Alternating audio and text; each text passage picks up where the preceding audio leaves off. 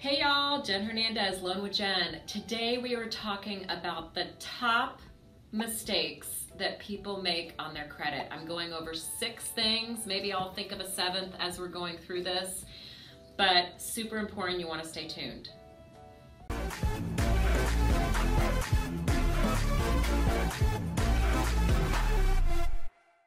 Okay, we're back.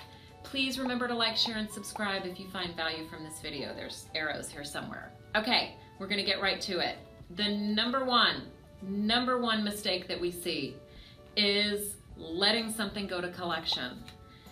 Sometimes you don't know it's gonna go to collection, so I shouldn't have said letting it go because sometimes you don't know about it. I wanna give you just the real quick details. Not every credit bureau is notified. There's 3. Experian, TransUnion, and Equifax. So if you're monitoring with Equifax, what if the credit collection is reported only to TransUnion? So you want to get a monitoring that encompasses all 3 of your bureaus, by the way. And number 2 is if you get a letter in the mail, like I just had a doctor's bill recently and they were sending me nasty letters because I was investigating and why didn't insurance pay it? And also I was just kind of sitting on it. I was like, ugh, I don't have time for this.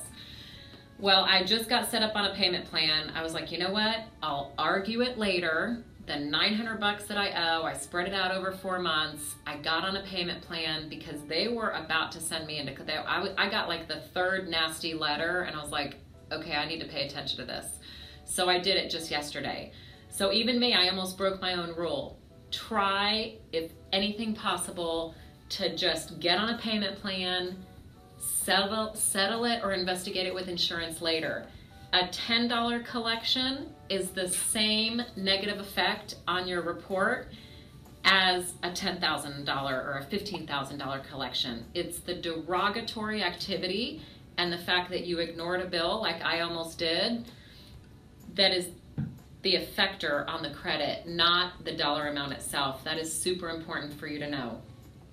Number 2, revolving debt balances. This is the number 2 thing. It's 30 to 35% of your score. Revolving balances maintain 30% or less, if at all possible, of your high credit. So if your limit's $1,000, $300. And to note, even if you pay it off monthly, that's the biggest thing that I hear.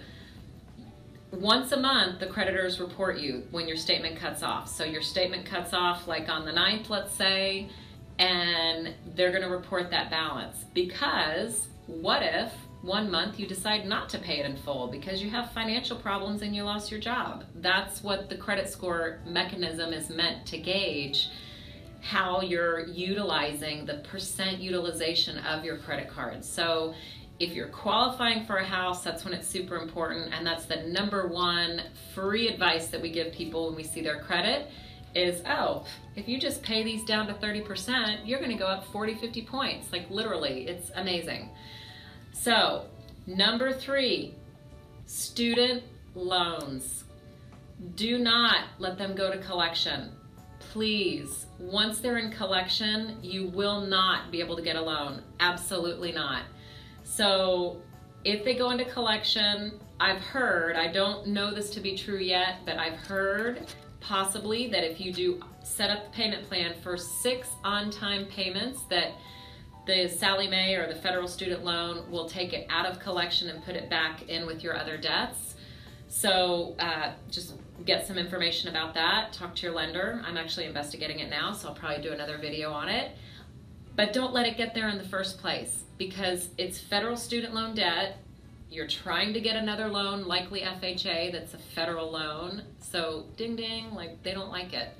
So please do not do that. The other thing on student loans that we see a lot of is that people don't know that they're out of deferment and they ignore the bill or whatever, however it happens, and they'll have 30, 60, 90, usually 90 days late, I'll see it come up on credit, and that delinquency of a late payment is just as bad as a collection as we went over in number 1. So really pay attention to those student loans and the dates that they're supposed to go into repayment, okay?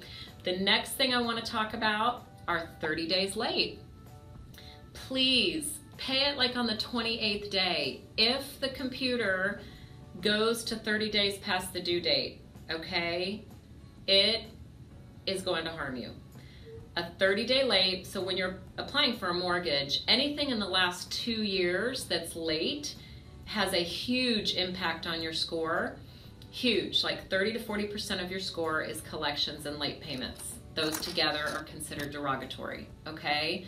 Please watch those dates. I remember there was a time when I was younger that I had a ton of credit card debt, and I made an Excel spreadsheet, and I had days where there were pennies in my account, but I never paid anything late. I might have paid on that 28th day, but I made it because I really watched it like a hawk because I knew that it would ruin my credit. So please pay attention to that. The next thing I want to mention is divorcing. So divorcing, I see a lot of people that don't know or don't pay attention. They want to get things done and they rush, or they don't get proper attorney advice or no attorney advice, and they do a quick divorce through the courts, and they don't talk in the divorce decree about who gets the mortgage debt, who gets the house. That's mistake number one. Mistake number two is they don't have the ex-spouse refinance. So if you have joint credit together, not getting off of the credit card or getting off of the loan. The only way you can get off of a mortgage, for example, is to refinance. The only way. You can't just call the creditor and say, oh, hey, we're divorcing, take me off the loan. They're gonna go, see ya. So don't do that, because they won't do it. So you've got to make sure that the other spouse can refinance. So before you sign on the dotted line on the divorce, make sure you talk to a lender, or they talk to a lender, that they can refinance, okay? Because if they pay late later on and you're still on that note, the creditor doesn't care that you're divorced. You're still on that note, and it's going to affect your credit, and you'll be super upset. So the last thing that we want to make sure people know is cosigning.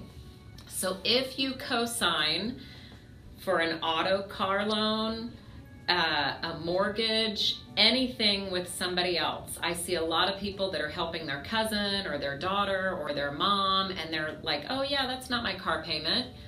It's my cousin's or whatever.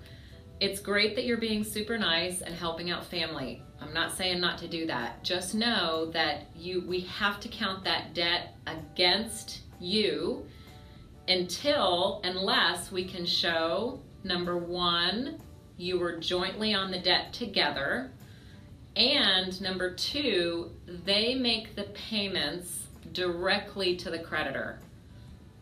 This is super important. I want to repeat this because actually I should have put this as the number one mistake, but I put it as number 7. Co-signing, make sure you do it jointly with the person, and that they make the payments directly to the creditor, not to you and then you pay the creditor. The reason is, when you're going to qualify for a mortgage, we will, in most cases, accept 12 months proof that that other person pays the debt directly. Not 9 months proof, not 3 months proof, 12 months proof. So be really careful before you sign on the dotted line and think that you want to buy a mortgage in the next year or two. It's really super important that you understand that these debts, we will consider them yours, and it'll go against how much you can qualify for. So we see that mistake a lot. I hope that you have found this very useful. I know that it's a lot of information. Please like, share, and subscribe if you want to see more videos like this, and we'll talk to you soon.